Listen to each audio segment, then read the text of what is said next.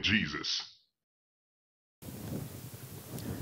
Good morning, everybody. Good morning. Thank you for watching. Thank you for joining. And we're still on the series called Parables with Jesus. All right. And this is the fifth. That's a little remix. All right. Fifth episode. This is the fifth one, guys. So we made it a full hand. So this one is the parable of the wise and foolish builders. Okay? And I want you to think rock or sand. Rock or sand. Okay? But before we do, share this with somebody. I believe it's going to bless you. And we don't want to keep blessings to ourselves. We want to share blessings. That way God can bless us with even more. Amen? Because if you keep it all to yourself, you're being stingy, man. You know? And God doesn't bless stingy people. He blesses those who bless others. All right? So, but before we get into it, let us pray. Dear God, we just want to thank you for this beautiful day, Lord God. We want to thank you for everything that you're doing, Lord God. We thank you for working behind the scenes, the things that we do not see, Lord God. I don't know what you're doing sometimes, Lord God, but I know that you're doing something. So open up our ears, our minds, our hearts, our bodies, our souls, Lord God, to be able to receive your word today, Lord God. That it may be you that speaks and not my flesh, but your spirit. In your precious name. Amen. So, we're going to Matthew chapter 7. Okay? Hope you got your Bibles. Get your phone apps or whatever. Oh, and we put it on the screen anyways. So, Matthew chapter 7, verse 24. All right? And this is Jesus talking. Again, this is Jesus talking to the multitudes. He's talking to you. He's talking to me. So put yourself in this story. Matthew chapter 7, verse 24. Therefore, everyone who hears these words of mine and puts them into practice is like a wise man who built his house on the rock. The rain came down, the streams rose, and the wind blew and beat against the house. Yet it did not fall, because it had its foundation on the rock. But everyone who hears these words of mine and does not put them into practice is like a foolish man who built his house on sand. The rain came down, the streams rose, and the wind blew and beat against the house, and it fell with a great crash. Jesus is talking about two builders. He's talking about two different people. The ones that built their house on the rock, a solid rock foundation, or the ones that built their house on sand. And so Jesus is the rock. Okay? He is the rock. So he's saying there's the wise builders, there's the foolish builders. The wise builders build their house on me, on his word, right? On Jesus' word, on the Bible, on what he says, okay? So, the foolish builds their house on the sand, the advice of the world, the worldly views, all right? The house, listen, the house represents your life. Okay? What are you building your life on? Are you standing on the rock, or are you building your house on sand? Are you being wise, or are you being foolish? Rock or sand? And listen, if you're building yours on sand, don't worry. We're going to get you out of there. By the end of this video, my prayer is that you get out of the sand into the rock, amen, on a good, solid foundation. So, are you building your house, your life, on the rock or sand? Jesus is the rock, a sturdy structure, a solid foundation. He is a rock. Have you ever seen the rocks on the ocean? When the waves hits them, it observes the waves, and it doesn't move. It's not shooken, right? Those big boulders. But now, have you ever seen anybody building a sand castle? Now, with those same waves hit them, it destroys it, right? The foundation, when you build a house, is going to make it or break it, right? When you build a structure, a big structure, a building, a house, they have to dig deep, right? And lay the foundation before anything else. If you start building the house before the foundation, it's going to be rocky. It's going to be shaky. When the wind and the storm comes, it's going to blow it over. So that's what Jesus is saying. You're building your house on sand, you are foolish. If you're building your house on his foundation, on him, he says he's the rock. See? Then you're wise. So, I want to be wise, and I believe you want to be wise. That's why you're watching this. You don't want to be foolish. You keep on tuning into this because you want to be filled with God's word and wisdom upon your life, right? That's why you're watching it. It's not a coincidence. It's because God is doing something in your life. So, here's the thing. When the storm of trials and waves of tribulation and hardship comes, will you be able to stand and observe it? Or will your life fall apart? Will it be destroyed? See, when we live by the word, by Jesus' word, you're being wise. And Jesus here, he says, everyone who hears these words of mine. See, right now you're hearing these words. And then he says, and puts them into practice.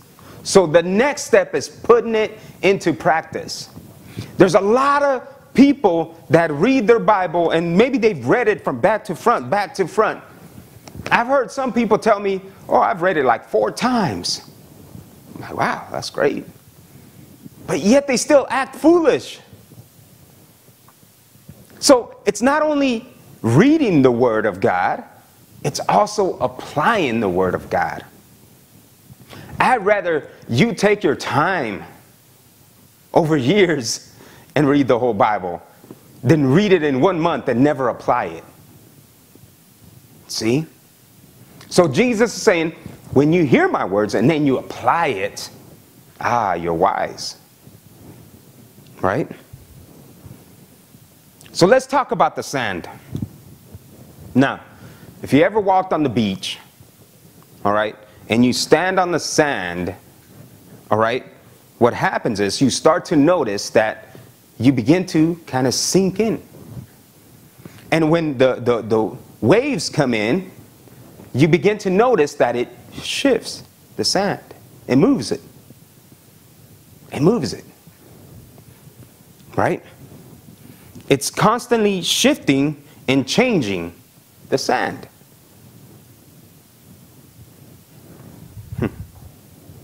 See, just like the sand in today's culture, it's constantly shifting and changing their opinion. Today's society is constantly changing their minds on what evil is and what good is. By their standards, they call things that are evil, they call it, oh, it's fine. Go ahead and do that. It's all good. No one's judging you. Yeah, you can do it. No problem. But see, God, the rock, his word says he's the same yesterday, today, and tomorrow. See, he never changes his mind. His word never changes. He has stated it. It is done. It has been done until the end of time. what God calls evil is evil. What God calls good is good.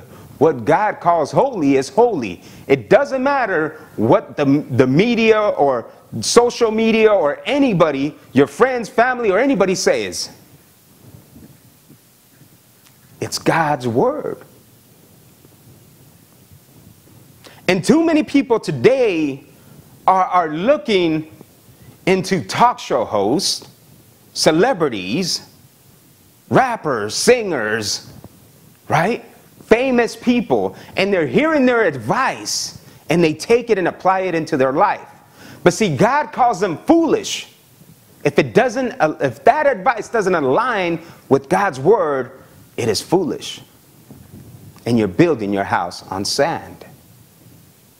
Because when the real trials and tribulations come, it will fall.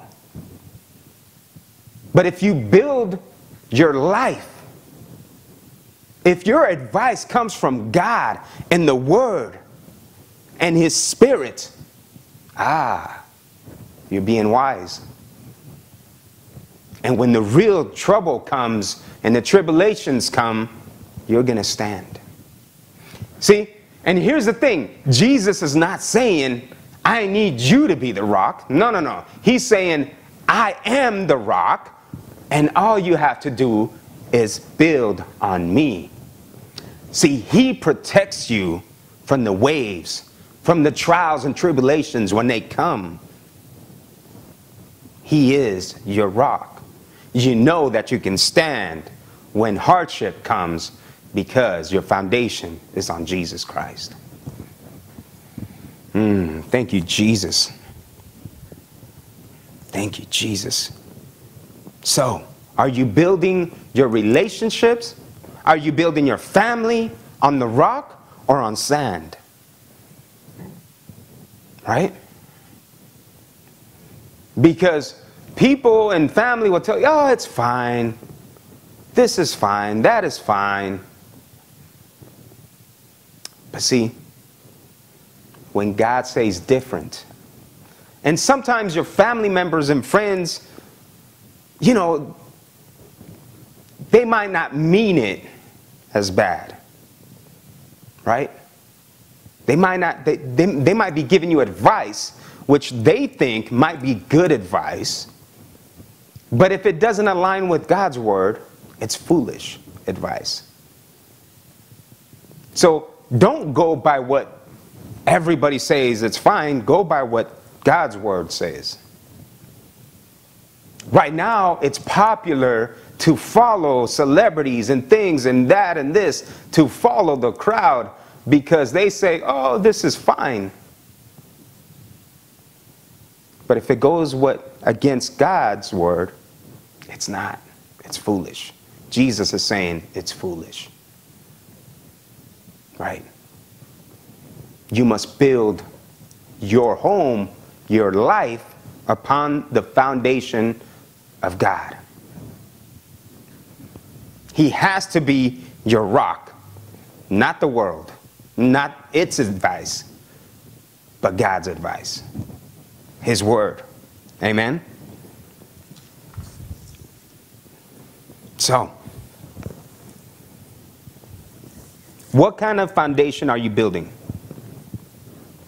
Think about that. How are you building? So with my kids, right? I know, listen guys, I know a lot of parents say, oh, I want to be my kid's best friend. See, but God called you for a duty to raise your child in the way of the Lord, to guide them and direct them in His ways. So I know there's a lot of parents out there that party with their kids, and it's like, oh, well, you know, this and that. But no, no, no. That's not what God's word says. See?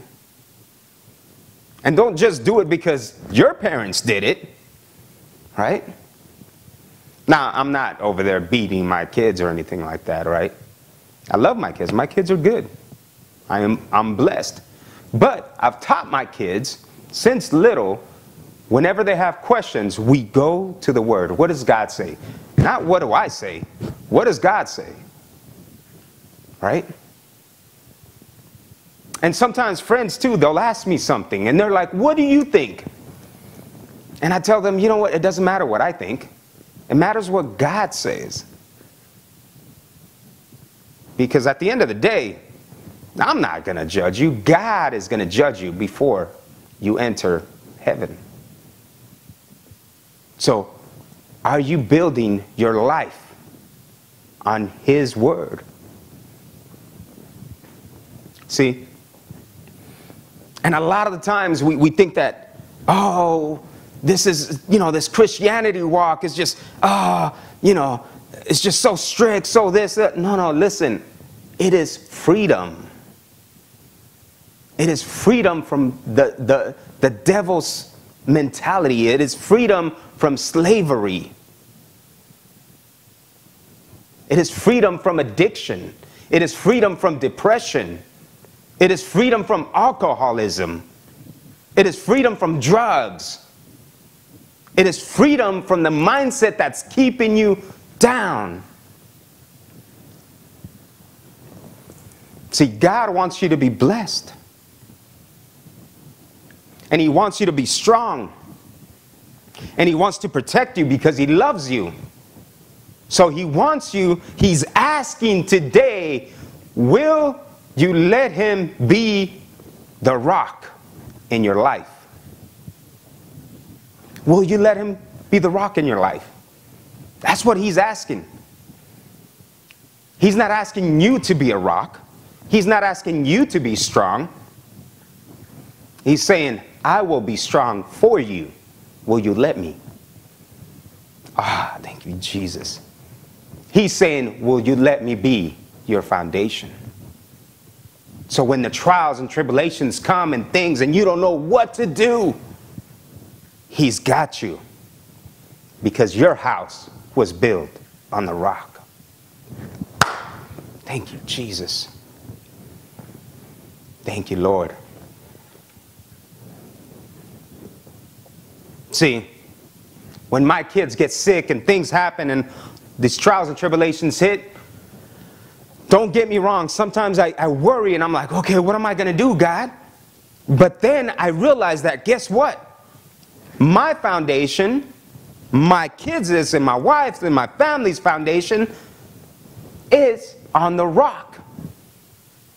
And so when those trials and tribulations hit me, I begin to pray and say, God, you have this. See, my kid was sick. Both of my kids got sick not too long ago. And with everything happening in the world, you as a father, as a parent, you're like, oh my God, what am I going to do, right? But then I was like, God, you got this. And I began to pray. And God began to heal them and deliver them from sickness. One was rushing to the ER. But she's fine. God is good. God pulled through. I was outside praying because they wouldn't let me in the hospital. I was outside like a madman, circling the hospital, just praying. And God's like, what are you doing? I'm like, I'm praying. He's like, you already did that. We got this. There's angels all around. It's like, woo, thank you, Jesus. See, when you build the relationship with God, you begin to realize that when things happen, He has His arms around you and He's got you.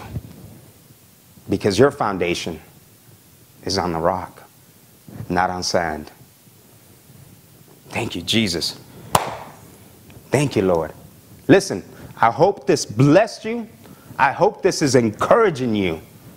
And if it did, please share it with somebody. Somebody needs to hear this message. Somebody needs to start building their house on the rock. If you've been building your house on the sand, if you've been building your life on the advice of the world and the worldly things, and you've been chasing the world and all these things, I know it's left you depressed. And it's left you with a void in your heart. Because what you need is the rock, Jesus Christ.